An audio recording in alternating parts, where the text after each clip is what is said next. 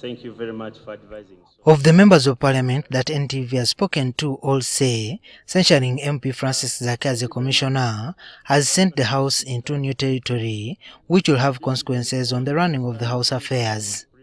I even think that maybe the Speaker should have gone to court, because we are setting a problematic precedent that whoever will annoy the Deputy Speaker because she's powerful and untouchable, she will then deal with you. We don't want to create so many dictators, really.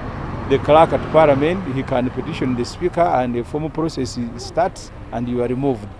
So it removes the protection of a commissioner, yet those protections were a safeguard. You can't simply remove a Speaker, you can't simply remove a commissioner. So I am worried that this can happen in Pandora box, because even an MP can say that I was abused by a commissioner so and so, and an MP seeks a formal process to have you removed. This shouldn't have been a public affair, but leadership is what has got us here right now, or the lack of leadership in that process. So I believe this was wrong and it should never have happened. These politicians argue that the intention of Parliament could have been to create fear among a section of MPs on addressing some affairs. I believe that any person who fears knows why they fear what they fear. But I believe that we as members of Parliament and the opposition, this is not going to derail us from representing citizens of Uganda. It's not going to curtail us from speaking our minds, both in Parliament and outside Parliament. But also to say that now, whoever will annoy the Speaker, because maybe even what I'm saying now, she will watch it and say, how can this Joel Senyonyi challenge my authority? Let me censure him as chairperson of COSASE. And I don't really care about that.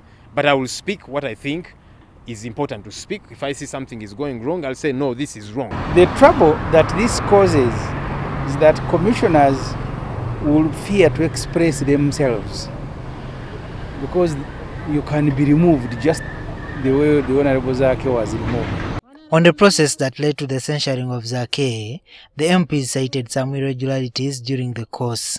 That's what I'm saying. It's problematic for the Speaker to be the chief complainant, to be the judge, and to be the executioner, because she's conflicted in this matter. And I would understand for her to, be emotionally attached, because she says she was offended the same way the Honorable Zaake was hurt because of. There are many things that Parliament does irregularly, and they stick.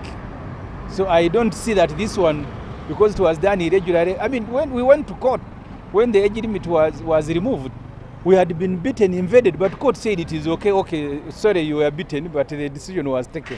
Rule 11 that establishes the Parliamentary Commission also provides for the nomination of members of the Parliamentary Commission. What happens if the opposition decides to return Zaake? Anybody that is a member of Parliament, including the Honorable Zaake, would certainly qualify. But I don't want to be quick to jump to now, who are you going to appoint or reappoint him?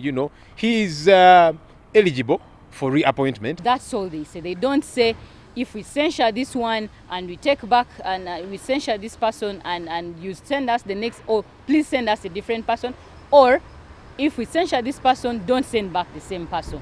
The rules are silent on that. The moment you have been removed, it is not possible that you can be brought back.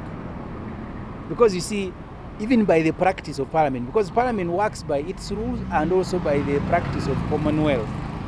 That's why a matter in Parliament on which you have made a decision, you cannot reintroduce it in Parliament during the same session. You will need a formal process for a motion to be moved. I think the Honorable Zaake, this having been a decision of Parliament, he can only be reinstated if NUP appoints him and Parliament approves him, maybe.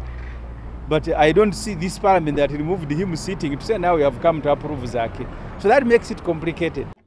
NUP spokesperson who doubles as MP for Nakawa West, Joel Senyonyi, says as a party, they are also exploring options of challenging the censure of Zaake in court.